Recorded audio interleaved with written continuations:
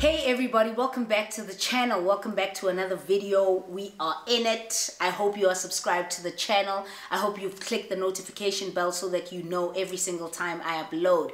And as you can see with the title of this video, it's a little bit of a serious one. I really did want to talk about this, but also talk about it from approaching it with a level of sensitivity and also a level of understanding, because it is such an important topic to discuss. Now, as you can see, we're going to be talking about bullying today, and we're going to be talking about the effects of bullying, why bullying happens, and I'm going to be sharing a little bit of my history and stories with regards to bullying that have really impacted me in my life, especially into adulthood as well. So these are things that happened when I was in high school, but have pretty much carried on into my adulthood, really just suppressing things like confidence and things like esteem and all of that. So I'm going to get into all those stories a little bit later, but I hope you do subscribe, and let's get into the video. Before we talk about bullying and the effects of bullying and me sharing my stories, I really would like us to have a proper understanding of what the term bullying is, because a lot of the time bullying can be misconstrued with things like teasing or making fun of, when in actual fact it's a loaded word, because it is a very loaded subject, and it is also very, very impactful on so many people's lives. So teasing, nah.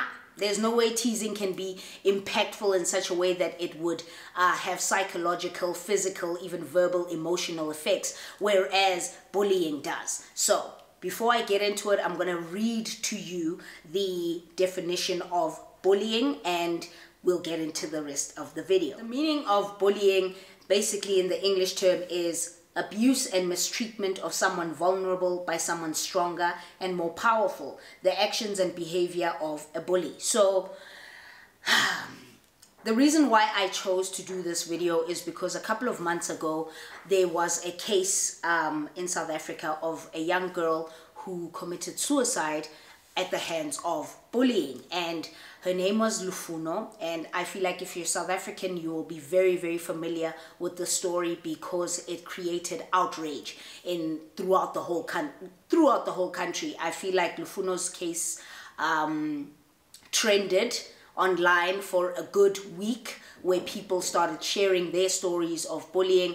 It was a really tragic case, which I do not want to get into because it made me so emotional. I wanted to do a video on bullying in that week, and then I just felt like I wasn't ready because it stirred up so many emotions within me. However, if you do want to check it out, please research it, please Google it, and you will see the case of Lufuno, who committed suicide at the hands of her bullies and being bullied. As it explains in the English dictionary, bullying is essentially being aggressively treated by someone who is a lot of the time often stronger and often more powerful than the other person. So a lot of the time when we look at bullying, we associate bullying with being in school, being children, being high schoolers and that kind of thing. Whereas I feel that bullying does actually continue well into adulthood. It just might not be coated in the bullying form. However,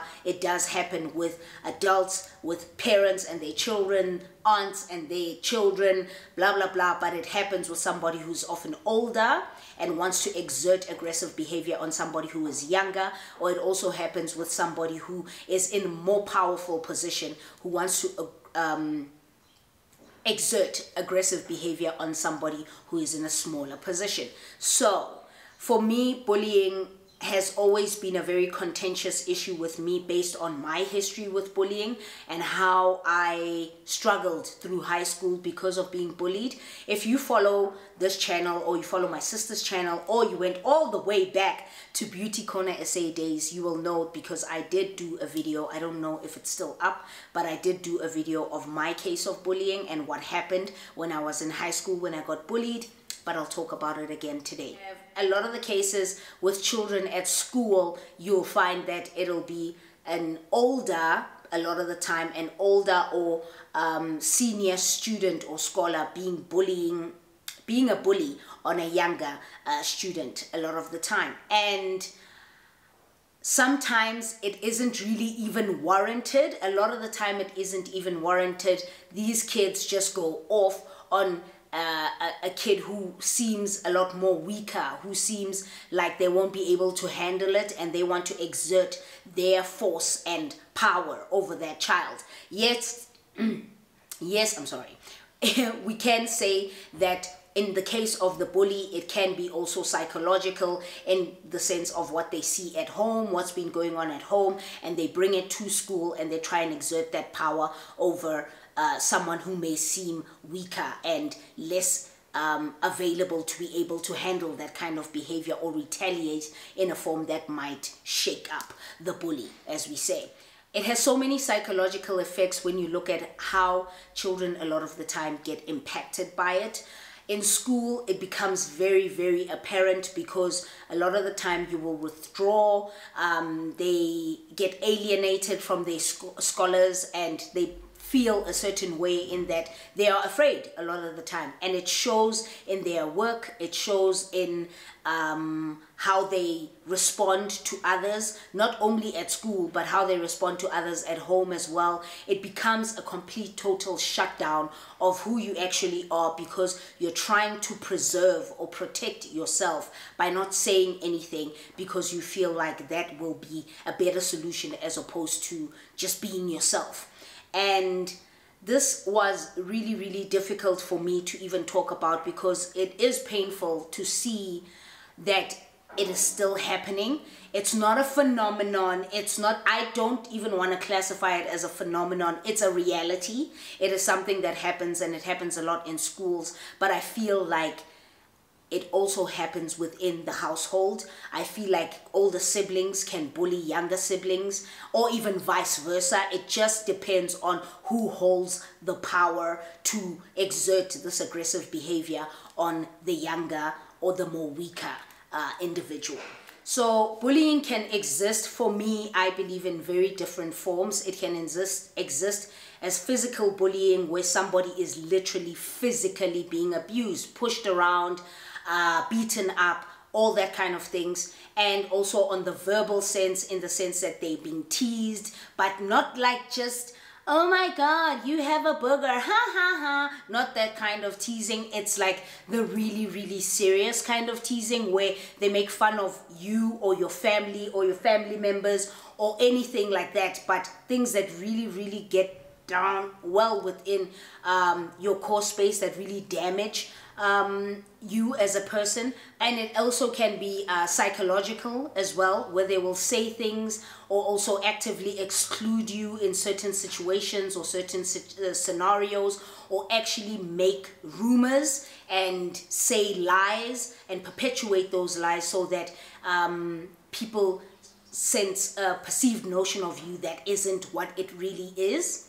And it gets to a point where it gets so bad that it becomes traumatizing. It inflicts an incredible emotion.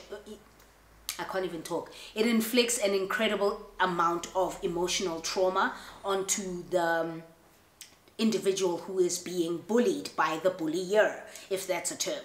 But it comes in many different forms and many different ways. And a lot of the time, it's unfortunate, because a lot of the time we are starting to see it project itself more in the physical form, where kids are actually actively beating each other up or beating the other one up, because that's the way in which they want to exert their power. And I feel like you can't really even distinguish between all of them and say that this one is worse than the other. Because when something is psychological as well, it sits in your mind, it sits in your memory, you think about it, it impacts who you are, and it changes how you feel, how you view the world, and how you view yourself. And also, in turn, over a long period of time, in the long term, it actually decreases your sense of confidence, and it decreases your sense of self-esteem and all of that, which eventually impacts how you integrate yourself into society. It impacts how you integrate yourself with other people. It impacts all your interpersonal relationships. So it's not only just saying that, oh no, we're gonna beat her up and blah blah blah. I can't even show you clips and footages because I feel like it is so disturbing and it is so triggering, and it'll be so damaging to people who have experienced this, even those who haven't.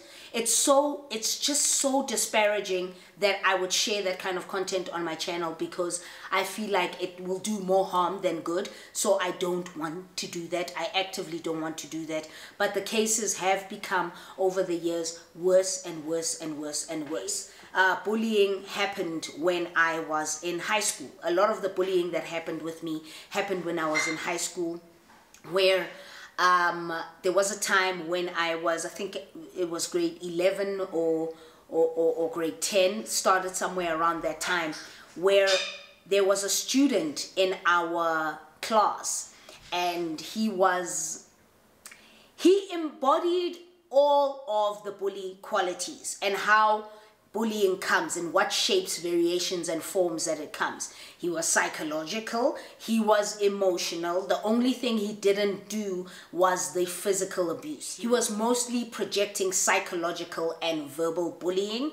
And when I was in school around that time, we were part of a group of students, 10 students, who were known as the executives. So the executives were pretty much known as like prefects around that time, and other students and other grades, and we would, you know, perform our duties as executives. But we also had the platform where other students could come to us and we could liaise between students and teachers. And that was a, you know, it was a great position to hold, but at the same time it was quite demanding, because you had all the duties that you had to execute as well, but you also heard other people's stories about how they don't like this, or they need to communicate with the teachers about this, and then you had to be the medium between the students and the teachers. So at times it became quite demanding and quite it was a lot of pressure. It really was a lot of pressure on myself and the 9 other executives. So how my case really started, it started with one of the female students in my class coming up to me and saying, and at first it was just the one who came up to me and said, you know, such and such student, a boy, would say all these really detrimental things. He would talk about the girls' vaginas and how they are smelly, and he would talk about how you'll never get a boyfriend, or how you're fat, and how you whatever. He would just keep going and going and grinding at each and every one of the girls. Not all of them, because there were some that he was friends with, right? So some of them didn't get the, you know, the wrath of his bullying tactics, whereas a lot of them, including myself, got it a lot, and we got it over and over again. And even though I knew that he was doing this, even with me, he would say all these things, I never actually had the courage to take it to the teachers and speak to the teachers about it. However, when the one girl came up to me and said, I don't like what he's doing, and and she just started crying, and she was like, it's affecting my schoolwork, and I don't know what to do. I actually don't even want to be in the school anymore, and all of that. That's when I felt that I need to take it upon myself to speak to one of the teachers as an executive, because now this girl is relying on me to help change the situation. No matter what I can do, how big or small, she's hoping that I can speak to the teachers. And of course I did ask her, and I said, would you like me to address this with the teachers? And she said yes. Now, not only was it her, 2 other girls came up to me who were in my class who said the same thing. Can you please, wow, sorry about that.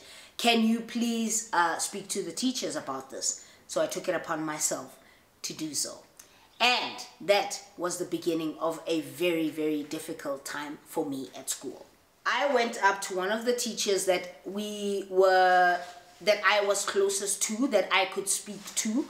I went up to her, and at that time she was the HOD of the high school, if I'm not mistaken. And I spoke to her, and I told her what was going on. And I told her what was going on with the other girls and what they had said to me. And then she said to me that she would like to speak to these girls as well, so that it didn't seem as if I could have potentially been lying, or I could have potentially been sucking things out of my thumb. She wanted to hear it from the girls themselves. And I said, you know what? Fine, no problem. Which is what happened. After that was when things took a turn for the worst, because they didn't know. No one else knew except myself, the girls that are involved, and the teacher that was involved, what was actually going on. So after that, a meeting was held with my class. And at that point, I think there was maybe about less than 20 of us in the class. They called everybody into the class, and they told us that, listen, we need to talk about this and this. There's a case of bullying that's been happening and all of this, and we need to talk about it. I don't remember the finer details, but I remember I was asked to leave the room because, and I don't know how, in hindsight, thinking about it, I don't think that was the best idea, because then it kind of exposed me as the one who brought this information to the teachers. But I was asked to leave the room because the teachers wanted to speak to the rest of the students. So I left the room for a while, and the conversation was had. And as soon as that meeting was over, it was over for me, because everybody walked out. I started getting the stares. The girls that had come up to me, I remember one of them had tears in her eyes, and she came up to me and she said, thank you for telling the teachers and all of that. And I believe what was asked in the room was, you know, if the students could come to the teachers in private and tell them, confirm or deny if this is happening, and say which student it was. So some students did go, and then of course the ones that were friends with this young man didn't. So some of them were friends with me, and some of them were the girls in the class, the very same girls that were bullied as well, but they chose to protect the bully as opposed to protecting the ones who had been bullied. So I laugh about it now because it's kind of crazy to me, because I'm older now and I can handle it better, but it was really, really tough at the time. So everybody went out, started getting stares, started getting people talking about me, started getting really alienated. Sadly, even by the very same girls who came to me asking for the help, they kind of went off on their own and whatever. And I remember there were many lunches where I was spending a lot of time by myself. I sat alone at lunch. I ate my lunch alone. I just spent a lot of time by myself. I was ostracized quite a lot in the class. The bully kept on saying things. You know, when somebody would say snide remarks and mention snide things and say really mean things under their breath, if I was walking past, or make a comment about my bum, or make a comment about my vagina and how my vagina is smelly and all of that, all those kinds of things. And of course, for me, it ended up affecting my work, and my grades started slipping. I went home and I told my family about it. After some time, when this was going on for some time, I went home and I told my mother about it, and I begged my mom to remove me from the school. And she said, I can't remove you from the school at this point. I mean, you're going to be in matric the very next year. I feel like it's late to remove you from the school now. I mean, there's a community here already and all of that. Let me speak to your teachers. And I kept on saying, no, no, no, it's gonna make it worse. And it got worse when one of the students in the class, who was again another bully, and he was a bully on the psychological and the verbal level, where, you know how at schools we all have lockers and things like that where we put our textbooks and our bags and all of that. We had that. And I remember I started getting notes in my locker, and I started getting notes about how I am vermin and I'm a snake and I'm a snitch and snitches get stitches and all of that. But it was worse. It was, the way I'm saying it now is literally giving you a high level account of what happened. It was incredible, 10 times worse. This person who would slide the notes into my locker, I knew because of his writing, it was a guy. I knew because of his writing who it was, because his writing was quite flowery and everybody knew his writing. And I can't talk, I feel like I'm seizing up with each and every sentence that I keep going further into this. I feel like I keep seizing up. Let me drink some water. He would just call me each and every other name out of the book, calling me a snitch, calling me vermin, calling me a snake, calling me all those things. And the letters kept on coming and coming, and I would put them away. I wouldn't tell my parents about it. I wouldn't tell anyone. I said nothing. My mom would keep saying, what's going on? Should I go to the school? No, it's fine. No, it's fine. I kept on saying, no, it's fine. But I was living a nightmare at school. No one would talk to me. No one would play with me. Okay, who plays in high school? Like, no one would just hang out with me around break times. I would always be alone. And I drew the line when I started getting notes about my uncle. You know, sometimes my uncle would pick me up from school, and he would pick me up from school using my mother's car. This would be on days where we'd have like activities like netball or sports, that kind of stuff. And he would pick me up using my mom's car. And this very same person who was writing the horrible notes to me would slide in more notes at this point, and it would say things like, how my uncle, and stop lying and saying that that's your uncle who picks you up. It's probably your boyfriend who's probably sleeping with you and your mother at the same time, and your mother's boyfriend, all this. It was just, I feel like the moments where I'd be sad about it have gone away, but I just feel anger about it now. I feel anger every single time that I have to think about it or I talk about it. I feel anger. That's why when Lufuno's case happened and I saw it on the news, I'd been seeing bullying cases. I mean, South Africa and bullying cases, what do you even mean? It happens all the time. Teachers, I mean, bullies stabbing each other at school, kids doing this, kids being bullied for this, kids killing themselves because of bullies and whatever. It happens all the time. But something struck a chord with Lufuno's case with me that I just couldn't not do this video. I couldn't. I had to do this video. And so when those letters started coming in about my mother and how my mother is, it said a lot. It said a lot of really difficult things. At some point, you know, I was called a prostitute and all of that. I just, it was just a lot, and I felt like it's time now to show my mom. And I showed my mom these couple of letters. I think it was like 4 of them or something, of which some of them I had thrown out because it would be just like a little strip and it would be slid into my locker and I would see it and I would throw it out.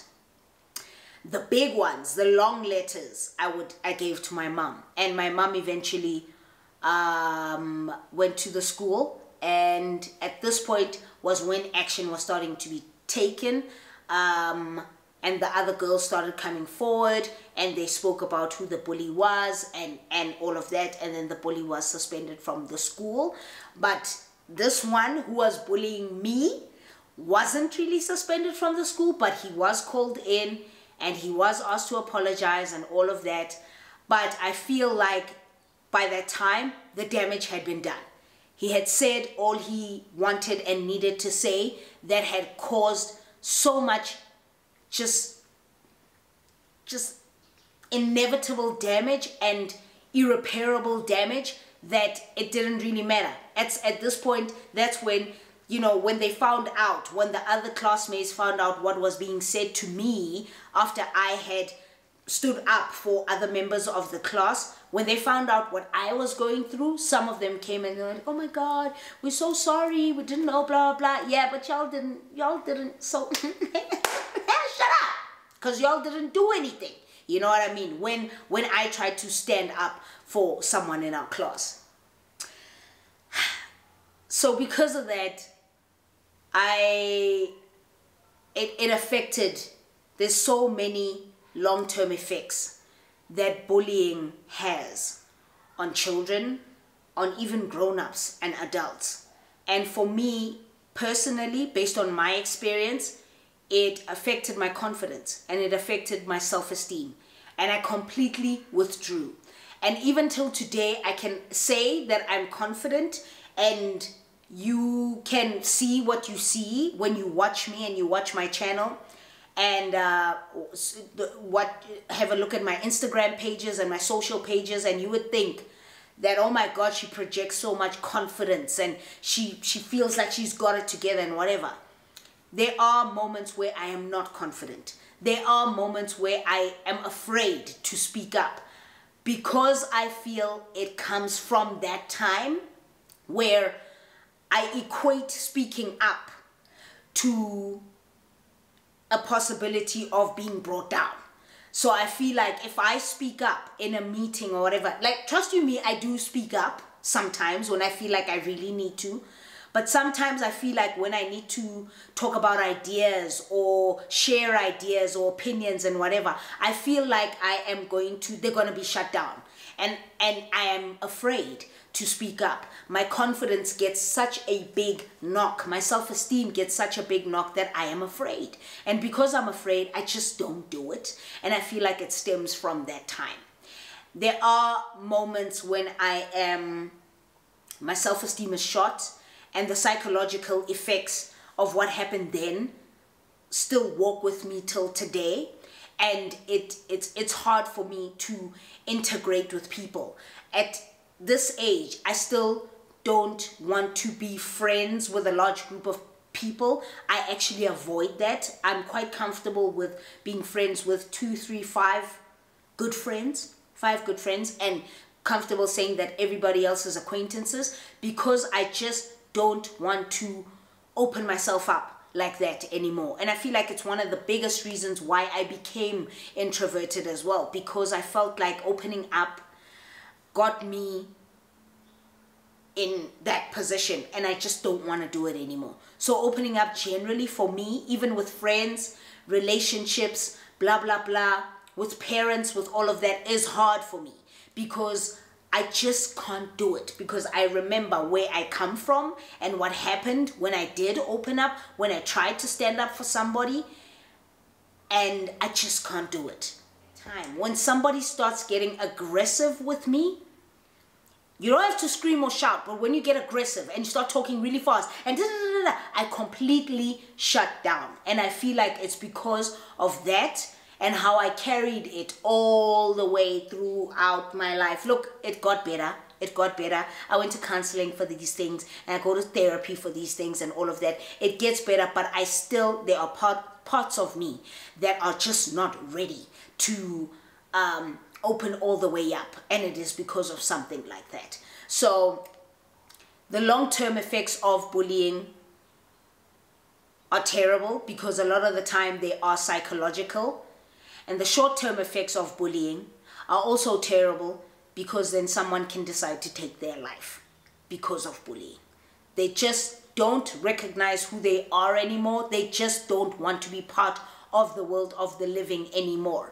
And if you follow Lufuno's story, you'll know that she wrote a letter to her bully, and that was probably the most heartbreaking thing I have ever read in a bullying case in my whole entire life. I'm not even going to talk about it because it's going to make me upset. So I feel like follow that story if you want to. But it was one of the most heartbreaking things, because she was a good student and she was great at school and all of that. And she took her life because of a bully. So the short-term effects of that are there, because somebody can decide to take their own life, you know, or change up their life or whatever. And short-term effects of physical bullying, it's there. Like they can beat kids up to a pulp.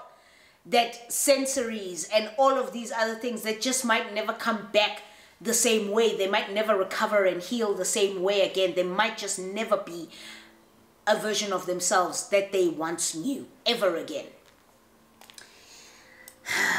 It doesn't only happen physically, interpersonally. It also happens online. there is a really difficult documentary that I watched on Netflix. It's called Audrey and, it's two girls, Audrey and someone, or someone and Audrey, Cindy and Audrey.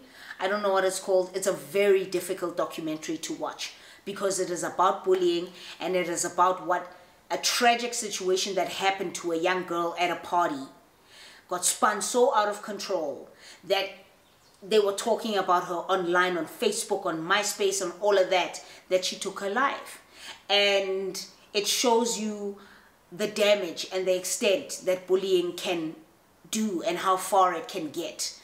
And we can also talk about, this video is going to be too long, so you'll let me know if you want me to do a video where we talk about being bullied as an adult, because that happens from grown-ups, from parents, from uncles, from aunts, employers, seniors to juniors, or even vice versa. It happens. Bullying happens even amongst adults. And if this is something that you would like me to talk about, I can do a bullying part 2 when I talk about adults. I just wanted to talk and just spew this out. This video doesn't have any order for me, and that is going to drive me insane when I have to edit this video.